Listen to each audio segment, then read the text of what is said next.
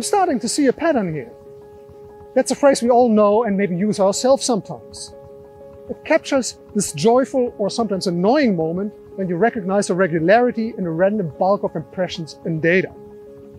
The second season of most Netflix shows is the best. You canceled on me for the third time at the last moment. Well, I'm starting to see a pattern here. But what exactly are patterns and how do we perceive them? These are questions that cognitive scientists study, for instance, by looking at what happens in the brain of people that recognize patterns. But pattern recognition is a cultural phenomenon as well.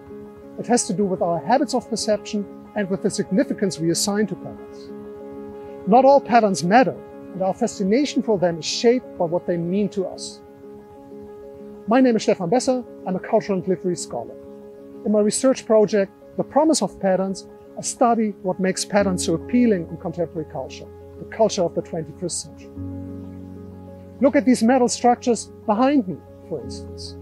They were created last year in 2020 by design studio CHEP as ventilation vents for the Spaarndammer Tunnel here in Amsterdam West.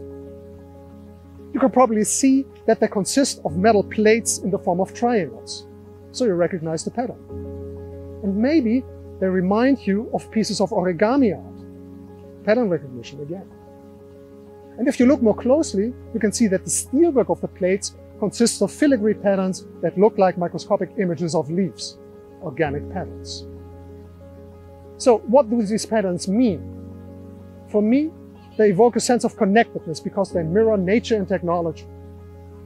When you look from a right angle, you can see that the organic patterns of the plates merges visually with the branches of the trees around.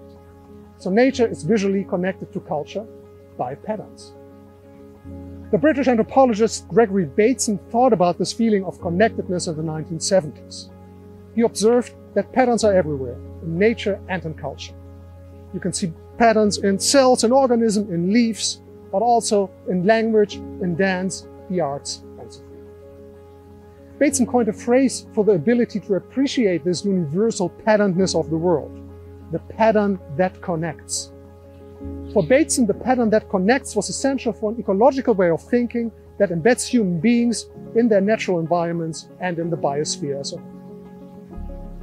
These vents, I think, appeal to this wish, to this desire to see patterns as proof of a profound connection of nature and culture. One could almost forget that they actually function as outlets for the emissions from the cars in the tunnel here underneath. But something else is in the mix here as well, something that is not directly visible, and that's the digital. These vents were designed with the help of so-called parametric software.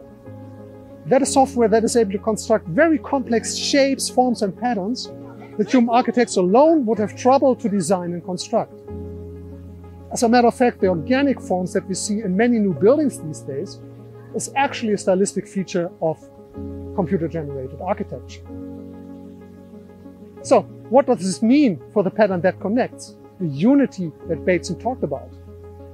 Is the digital a part of this unity as well? Or do we now see the emergence of a new world of digital patterns beyond the human and beyond nature? A world that in the end might exclude and replace humans? Well, this is exactly what some cultural critics fear.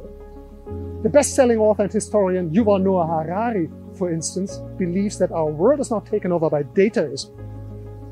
Supercomputers and digital networks are able to recognize patterns far beyond the capacity of the human mind, and they profoundly change our world by that. Think of the super-fast trading algorithm at the stock exchange, or of face recognition software in social media that is used for surveillance and profiling. In the end, Harari predicts humanity will be reduced to just a tiny ripple in this cosmic data stream. Well, I think this is nothing that we should blame these beautiful vents for. And to be honest, I'm also not quite convinced by Harari's doom scenario. But it shows that patterns evoke fear as well as desire, that they signify connection and disjunction, ecology and digitization. And this, of course, are two key concerns of our time. Therefore, I think we should learn to see patterns as a cultural phenomenon that talks about these fears and desires, and ultimately about our worldviews.